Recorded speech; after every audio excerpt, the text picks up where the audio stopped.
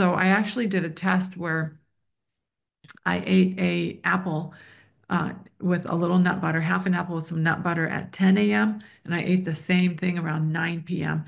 And the effect on my blood sugar eating it later at night, while my blood sugar did go up, it didn't skyrocket, it didn't spike, but it went up. But what really surprised me is if I eat after 9 p.m., even if it's something relatively healthy that my body I know for sure could tolerate, what would happen is my blood sugars would stay up longer. So literally my blood sugar from a 9 p.m. snack would stay up until about 3 a.m.